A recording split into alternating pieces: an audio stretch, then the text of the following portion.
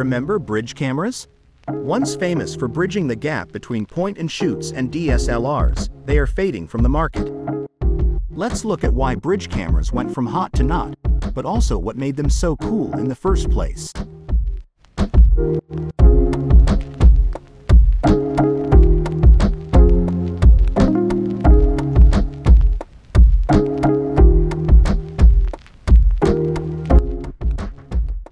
History. Bridge cameras started to appear in the late 1990s and early 2000s as digital photography took off. They were meant to be superior to compact point-and-shooters by allowing better image quality and more control without becoming complex or expensive like SLRs. Most commonly, they had zoom lenses, which are not interchangeable with manual control options. Viewfinders are available as electronic ones, among other functions such as zooming capabilities, while still maintaining their portability. Some of these brands, including Panasonic, Sony, and Canon Fujifilm, among others, have emerged as leaders in this field. The name bridge camera attests to its being an interface between two unrelated types of devices.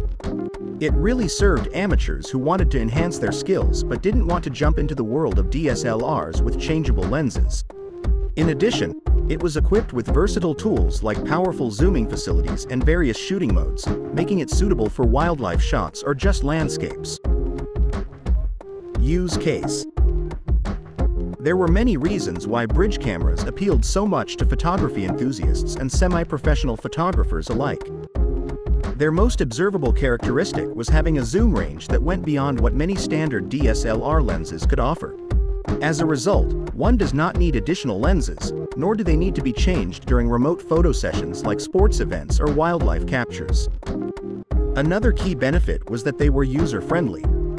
The majority had manual settings, which attracted professional photographers while at the same time featuring auto modes for beginners. Therefore, they could be used by many people with different levels of skill, including those who had never taken a photo before, except for once when they used their phone's camera. Through this viewfinder, one could get an idea of how pictures would look in terms of exposure or other settings before shooting, which was more convenient than optical ones. Moreover, bridge cameras were relatively compact and lightweight compared to DSLRs with equivalent zoom lenses. Their portability made them an excellent choice for travel photography. They also typically featured good battery life, further enhancing their appeal for on-the-go shooting. Drawback. Despite all these advantages, bridge cameras had some drawbacks that resulted in their loss of popularity. One such problem was sensor size. Most resorted to smaller sensors, making it impossible for them to be as effective under low light conditions as digital SLRs were. Commonly found flaws included reduced dynamic range and higher noise levels. Then again, the fixed lens system proved to be a limiting factor in the development of bridge cameras as photographic devices of a wide variety since zooming lenses became invaluable. It was not possible for someone desiring a specific type of lens, like macro or ultra-wide angles, to find what he wanted from these types. Finally, the rise of highly sophisticated smartphone cameras has significantly eroded the market share of all dedicated cameras, including bridge ones. With multi-lens systems, advanced image processing technology, and powerful sensors, today's smartphones are capable of fulfilling most casual photographers' convenience needs while maintaining high-quality images, in many cases offering both aspects at once. Reasons why it's gone. The deterioration of the digital camera industry can be attributed to several reasons. These include the rapid improvement in technology witnessed by smartphones and other types of cameras, such as DSLRs. Due to their manageable size, ease of manipulation, and increasing development in image quality for mobile gadgets, smartphones have become a choice for everyday photography. Smartphones offer features like AI-assisted photo enhancements, customizable lenses, and the ability to interact with social media, among others. Traditional cameras, including bridge cameras, cannot match. At the same time, there was a sea change in the camera market through the introduction of mirrorless innovations. Mirrorless technological advancement has seen its rise in popularity because it allows photographers to switch from one lens to another on the go, even though it comes with a smaller design compared to that of DSLRs. These devices provide better image quality, bigger sensors, and more flexible lens options that could compete with both DSLRs and bridge cameras. Sony, Fujifilm, and Panasonic have all given mirrorless cameras much attention, hence reducing the significance of bridge cameras. Also, among the factors leading to their decline was their pricing strategy.